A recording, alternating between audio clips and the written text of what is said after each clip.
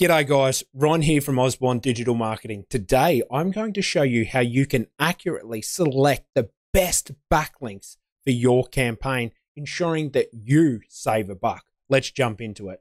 Now, guys, I've just grabbed a random plumber for Miami Plumbing. Grabbed this guy that was ranking up the top, the one down the very bottom here. I've grabbed him.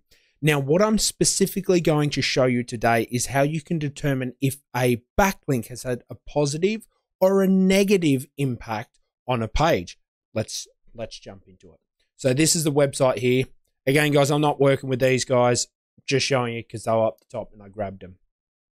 First thing you want to do, very first thing, go over to SEMrush, come down to the organic research.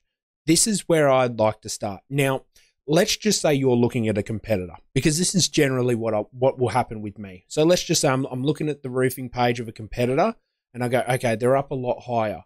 And then I'll look at the backlink profile. I might do a backlink gap analysis. You can watch that video that's linked up above if you don't know how to do it. Very, very important. It's absolutely vital. But let's just say I've done all of that, okay? So you wouldn't really start in this manner. I'm just doing it so I can show you an example. But essentially, I'm going to look at it and go, ooh, that's a pretty average looking link.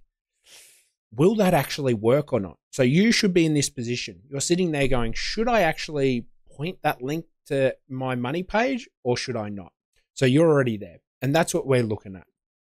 So what you want to do is I'm just going to grab a service page, up. So I'm, again, just for reference, you would already have your page. You're already determining. I'm just having a look to see what's gone up recently. So let's have a look at this residential emergency plumbing page.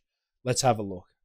So what I'm going to do is have a look at this page, and I'm going to see all of the backlinks, which I hope there are many, coming to this page. So I'm going to go down to the backlink analysis. We can see, all right, cool banana, there's been a jump up.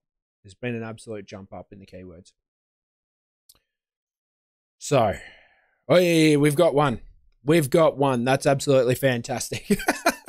All right, that worked out really, really well. Awesome, cool banana. So obviously, not looking at all of the mass amounts down here, guys, where that's to the root. We're not looking at that. We're looking at this one referring domain, this one backlink. So I'm going to have a look at the backlink and see what it is and when it was built. So this is what you want to do. You want to be like, okay, well, this link over here, this is a link, contractorsuppliers.com. will be contractorsupply.com. You'll see that it was seen, the very first time it was seen, and this is by SEMrush, was May, and then it's still active. According to this, it's still active. It's a no follow link. So let's have a look and let's see what it actually did to this page. So all we want to do is go back over to this. We want to go back and have a look at our actual page. So let's have a look at the positioning. So let's have a look-see at how those keywords performed. Remember, it was built in May, so you can generally say a couple of months after, you should start to see the impact. Okay, so let me just double-check that it was May this year. Yep, it was May this year, 5th of May this year. So what you're looking for when you're trying to determine the impact of a backlink so you can get the best backlink for your campaign is to see what happened. So if we have a look here, May spiked a little bit. It spiked a little bit compared to April. All right, there was a little bit of a spike, but then it dropped off in June and it dropped off hardcore in July. So in May, we had 16 and then we had 4. But look at the bounce back. Look at that bounce back. And this is actually a really perfect example, guys. Really perfect example. Because you'd be sitting here, like if it, let's just say this was May. All right, this was May. And you're seeing this, you're going to be like, yeah, Ronnie, yeah, it worked. Backlinks don't always do this though. They don't always go from this month nothing to this. A lot of the time you will see this. You will see that it's gone, falls off, and then starts building back again, and with a vengeance.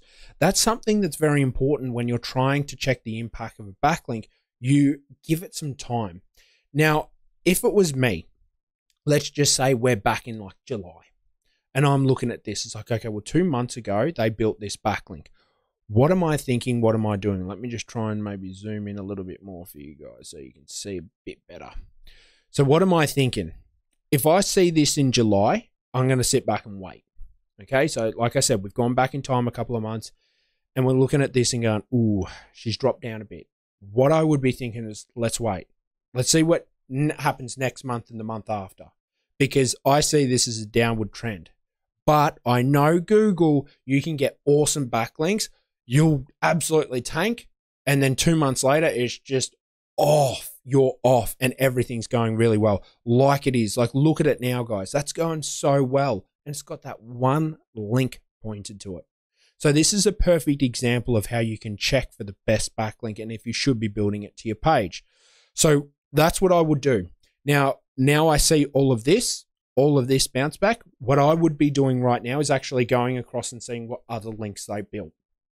Because again, I see this and go, well, it did hurt it negatively. Be cautious. Whenever you see something going downwards, you've got to start applying a little bit of caution. Just make sure you don't fall in, because it might actually hurt your website. This might have been a subpar link, but there's other links that lifted up the ship that helped the domain. So it's very important to consider that. So make sure that you just look at everything overall. So what I'd be doing is going back and looking over at all of the referring domains they built for May, seeing what May, month before as well, April, May, looking at that time period to see if they built a ton of links. If they just had this link drop in, I'd be very confident building this. I'd be very confident. So you want to go out there and get that link. And that's how you can determine the impact of this link. If you've liked it, guys, put a comment down below about if you've liked it or not. Let me know if you enjoy this type of shorter content, just straight to the point, giving you guys awesome examples like this. If you want to have a chat with me, you can book a time down below. I'll see you around. Like and subscribe, guys. Cheers, legends.